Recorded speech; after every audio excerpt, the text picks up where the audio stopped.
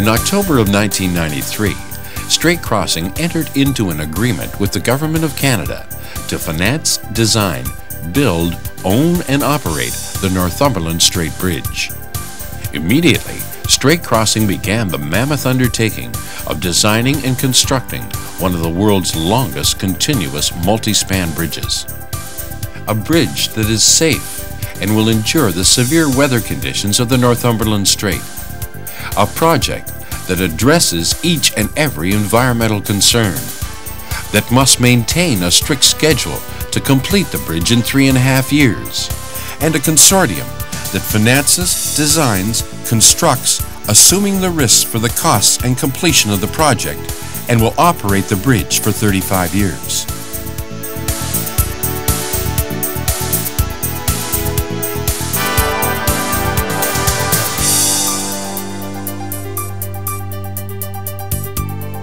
The Northumberland Strait Bridge consists of 2 inshore approach bridges and 1 main bridge. In total, the 11-meter wide precast post-tension concrete bridge that joins Prince Edward Island and mainland New Brunswick will be 13 kilometers long. The 2 approach bridges are approximately 1,800 meters in length, and the main bridge 11 kilometers long. Strait Crossing has put environmental concerns at the forefront of this major construction project.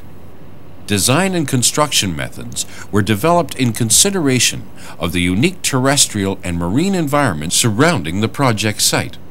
In 1994, the staging facilities were opened for the production of bridge components, and their construction began. By the summer of 1995, Strait Crossing employed over 2,000 people to bring the construction sites to full capacity. Subcontractors employed an additional 500 men and women. Of these 2,500 people, more than 96% came from the Atlantic Canada region. One of the key things that this project has done, I believe, for looking for what has it done for the future, is those people that it employed that are very young or early in their careers, be the engineers or tradesmen, doesn't matter, but the people that are very early in their working life, I think it has implanted in them an understanding that everything is possible. It's a great experience, yeah. I think there are a lot of dedicated people, yeah, here working on the bridge and having all the same goal to try to achieve that by the 1st of June this bridge is going to be operational. The way people are dedicated to the job, and because I think they really feel that they are part of it.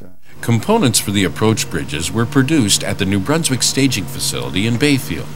The components consist of precast concrete and were transported by land or water to the bridge site and assembled in place by a twin launching truss with a traveling gantry crane. At the Prince Edward Island staging facility in Borden-Carleton, the main bridge components, pier bases, pier shafts, main girders, and drop-in girders have been produced. The main bridge components consist of precast concrete and steel forms. Over the course of the project, it is estimated more than 425,000 cubic meters of concrete have been poured, more than 50,000 tons of reinforcing steel placed, and more than 12,000 tons of post-tensioning cables installed. The concrete for the main bridge components is produced at the staging facility's concrete batch plant at an astounding rate. On average, the batch plant produces 1,500 cubic meters of concrete a day. All bridge concrete is tested at an on-site testing lab to ensure the material meets all of Strait Crossing's quality control requirements. In each of the 4 assembly line fashion component production areas, high tensile post-tensioning tendons and bars have been used to strengthen the completed components.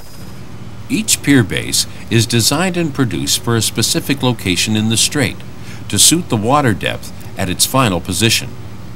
Each base may vary in height and mass, with the largest pier base weighing close to 5,200 tons and measuring 42 meters in height.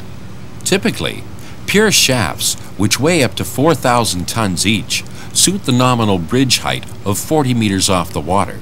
However, About 20% of the shafts differ in height due to variations in the roadway profile grade at the navigation span and PEI approach. Fabrication of the drop-in girders differs from the pier shafts and bases because it uses a forming system which allows the entire girder to be cast without construction joints. Drop-in girders measure up to 60 meters in length.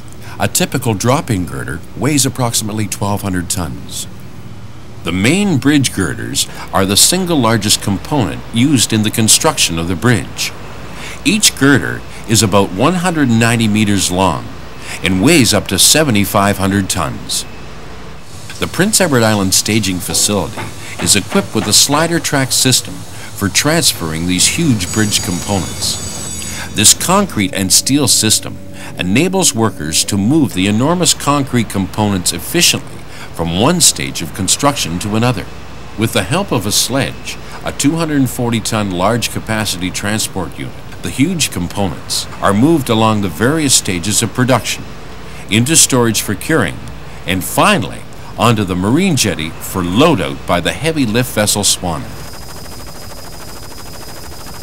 Thursday, July 13th, 1995. The Swannon, a one-of-a-kind floating crane, arrived off the coast of Prince Edward Island. During the following 18 months, the Swannon will place a total of 175 main bridge components, loading them from the jetty, transporting them to the bridge site, and placing each component in its position by utilizing the differential global positioning system. However, before the Swannon can place the bridge components, each pier site must be excavated by the 420-foot Betty L crane barge. The Betty L is then used to install concrete hardpoints at the pier site to create a horizontally level tripod for supporting the pier base after installation. Once the hardpoints have been placed, the pier base is transported to the bridge site, set in place, then concreted to the ocean bottom. The first pier base was placed in the Northumberland Strait by the Swannon on August 7th. Later that month, on August 21st, the first pier shaft was placed in the Northumberland Strait. Following the placement of a pier shaft, a template is placed on top of the pier and grouted. The template is match cast with the bottom of the main girder and is used to facilitate its precise positioning. The first of the 44 main bridge girders was installed on October 1st. The girder is placed on top of the previously positioned template. Post-tensioning tendons are installed through the girder, the pier shaft, and the pier base. When stressed, they form one complete unit. The first drop-in girder was placed on November 17th. A drop-in girder is erected between two adjacent main girders. Closure joints are then cast, and post-tensioning tendons are installed and stressed, running the length of the span between the pier segments of the adjacent piers. The Swannon crew continued working to place as many components as possible before the winter winds began to blow and the ice formed in the strait. In mid-December, the Swannon and 6 other strait crossing vessels were moved to Georgetown for the winter. In its first full construction season, Strait Crossing successfully completed the Prince Edward Island approach bridge, placed 24 main bridge components in the strait, completed the piers for the New Brunswick approach bridge, and maintained the project master schedule. During the winter months, work continued at the staging facilities in New Brunswick and Prince Edward Island. The early months of 1996 also presented the main bridge ice shields with their first test in an Atlantic Canadian winter. The ice shields caused the impacting strait ice to break up by forcing it to ride up the side of the cone and crumble back. The ice shields are also designed to prevent an ice buildup, ensuring there is no delayed ice out in the strait. During the winter of 1995-96, that technology was proven. On March 23rd and 24th, Strait Crossing invited the public to come aboard the HLV Swannon. The response was overwhelming. Just to see how big this thing really is. Yeah, it's pretty huge, isn't it? It's enormous. Big. Just such a big thing. More than 6,000 men, women, and children from across Atlantic Canada and from around the world came to see this enormous vessel close up. Thanks to a mild spring, the Swannon returned to her duties on the Northumberland Strait less than a month later, on April 16th. The crew on board had been busy over the course of the winter, maintaining and servicing the heavy lift vessel, making sure she was ready to tackle the busy season ahead. I think we succeeded in getting sufficient storage of components during the winter time, and I must say a lot of appreciation for the people, of the craft people, especially outside, working on such difficult circumstances, about 15-20 degrees below zero. With 24 components placed the year before, there remained 151 components to erect before winter returned again. The ongoing common challenge was getting people to believe that it's possible, and that challenge went from the very beginning right through until I'm going to say probably April this year. And I think that's when all of a sudden the pendulum started swinging, and then everybody just got on to saying, hey, it is possible, and we can get to the New Brunswick abutment before the snow flies. There were already 12 pier shafts, 11 pier bases, 9 main girders, and 5 drop-in girders completed and ready to be placed, and another 12 pier bases, 6 pier shafts, 15 main girders, and 11 drop-in girders in production. In New Brunswick, after spending the winter producing approach bridge segments, crews began to place the components with the same launching truss that had completed the PEI approach bridge the season before. As each week passed and construction continued, the principles and concepts behind the construction of the Northumberland Strait Bridge were proven. They want to know how it is all the pieces go together. How do you tie them together? Is it like Lego? We've seen the cartoons. Yeah. Is it like that? And you know, in the big picture, it's not that much different. One of the most important structural elements is one most people will never see. This literally brings together the pier bases, pier shafts, and girders using a construction technique to create one continuous unit from all these individual components, and is called post-tensioning.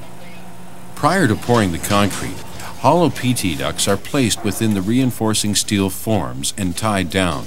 Once the concrete is cured, the components are post-tensioned with high tensile strength steel tendons, which have been threaded through the ducts. Throughout the length of the bridge superstructure, post-tensioning is used to pre-stress or pre-compress the structure, which reduces or eliminates undesirable tensile stresses that would otherwise cause the concrete to crack. This same technology is used to tie the many smaller segments on the PEI and New Brunswick approaches into one continuous structure. By the end of construction, over 10 million lineal meters of post-tensioning steel will be placed in the structure. On August 3rd, Strait Crossing reached an important milestone, the placement of P-22, the navigation span, which marked the halfway point of the bridge. The span, which is 60 meters off the water, has a maximum clearance of 55 meters in height. The piers are 250 meters apart and offer a ship's clearance of 172 meters in width. The navigation span is designed to accommodate the largest ships that travel the strait. There will also be navigation lights on each side of the piers to light up the channel for ships, as well as a radar warning system. Bridge construction will also include 25,820 lineal meters of barrier wall. This wall has a base width of 500 millimeters, a top width of 225 millimeters, and an overall height of 1,100 millimeters above the top of the riding surface. It is detailed to wrap around the edge of the bridge, not only for aesthetic reasons, but to protect the crucial transverse post-tensioning anchors. Very durable 45 megapascal concrete is used to construct the bridge's barrier wall. Slip forming is a continuous extrusion process where fresh concrete is placed into the top of a horizontally moving form, which vibrates, compacts, and then shapes the concrete into the barrier formation. The barrier is strengthened by a reinforcing steel cage with electrical and control system ducts embedded inside the concrete. September 27, 1996. The bridge is named. More than 2,200 entries were received. These were narrowed to 3 finalists that were judged by a committee of 7 people. These 3 were sent to the Minister of Public Works and Government Services Canada, who made the final decision. It's with great honor and privilege that I officially name this historic undertaking the Confederation Bridge, le pont de la Confédération.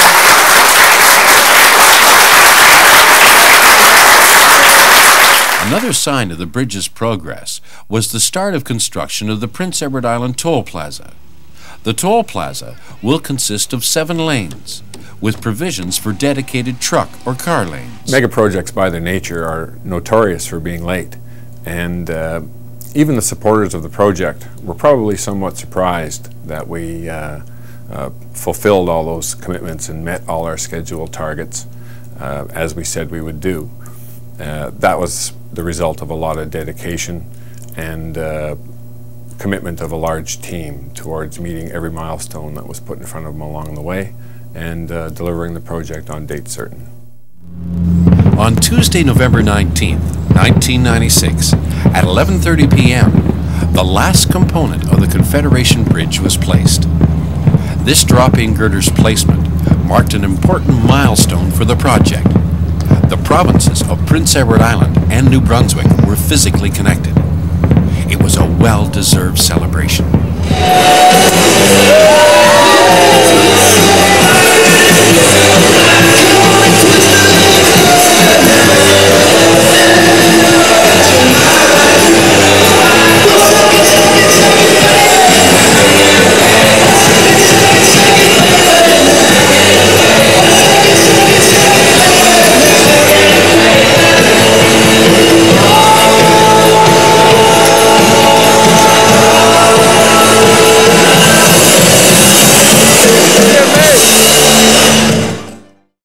Throughout the remaining 6 months prior to bridge opening, crews prepared the bridge finishes. The surfacing of the bridge involved crews producing and laying approximately 27,000 tons of technologically advanced polymer-modified asphalt cement, which was selected to provide stability in warmer temperatures and to be more flexible in colder temperatures. The bridge deck was cleaned, dried, and preheated by propane burners to 70 degrees prior to the placement of the binder course, a waterproofing membrane, and the wearing course with a combined thickness of 70 millimeters and placed at temperatures over 160 degrees. Finishing work also included installation of closed-circuit television cameras, traffic signals, emergency alarms, and call boxes at 750-meter intervals along the roadway. Equipment to monitor wind speeds and road conditions were also installed, as well as variable speed limit signs and changeable message boards to inform motorists of bridge conditions, and construction of a 7-lane toll plaza for collection of tolls and gathering of traffic data. These intelligent components form an electronic monitoring system, which is networked to the Bridge Operations Building from the toll plaza. Confederation Bridge carries 2 lanes of traffic and has a shoulder on each side for emergency stopping. The gentle slopes and curvature of the bridge design and the 1,100-millimeter barrier rails combine to make the Confederation Bridge an interesting and comfortable driving experience. The bridge is operational 24 hours a day and is accessible to any vehicle permitted to travel the Trans-Canada Highway. From the toll plaza and operations building, straight crossing officials collect tolls for vehicles and pedestrian shuttle passengers, monitor weather conditions, and control movement of traffic to ensure the safety of all travelers.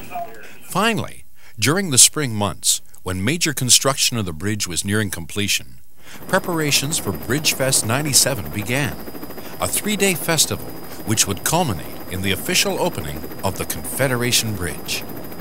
On the eve of Bridge Fest 97, a picnic for its employees and their families was hosted by Straight Crossing. The celebration began with the unveiling of a monument honoring all the men and women who contributed to the construction of the bridge.